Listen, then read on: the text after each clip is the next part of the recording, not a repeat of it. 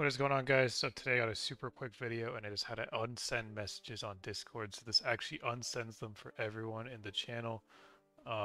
Sometimes I think you may be able to see someone unsent the message, but it will actually delete the message for everyone. It may say like deleted message if it's the most recent message that was sent and people got a notification for it.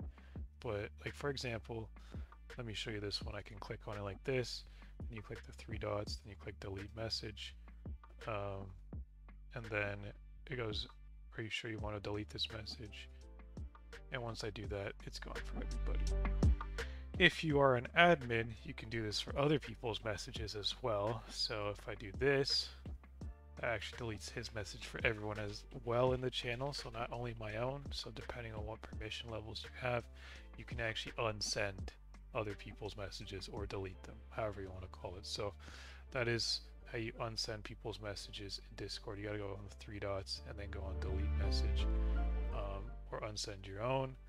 You'll always have permission to unsend your own. If you have permission to unsend others, that means you are a Discord mod or admin on the server. So hopefully you found this video helpful. If you did, drop a like. Don't forget to subscribe. Thanks for watching.